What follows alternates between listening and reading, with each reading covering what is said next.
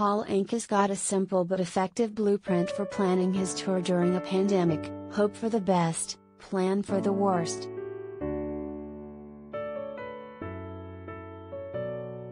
The legendary singer joined TMZ Live on Tuesday and broke down how he's gone about launching his tour this fall.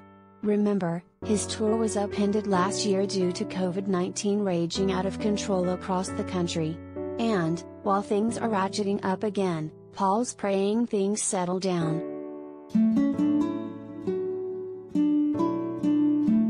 In any event, Paul's Anka Sings Sinatra tour, kicking off October 23rd in New York, is sold out. What's more, Paul says the venues he's playing in will have some sort of requirement for those who want to attend. He didn't specify, but tons of venues are now requiring vaccination proof or proof of a negative test. Paul essentially says all he can do is worry about what's in his control, like the logistics. He's done just that, the rest is up to fate.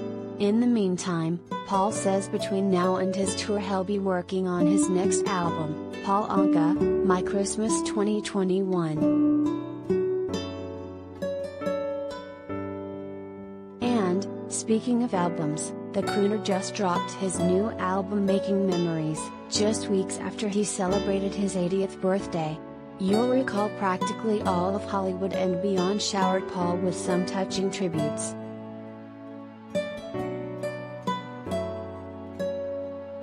Making Memories will feature duets with Olivia Newton-John, Michael Bublé, Il Divo, and Andrea Bocelli.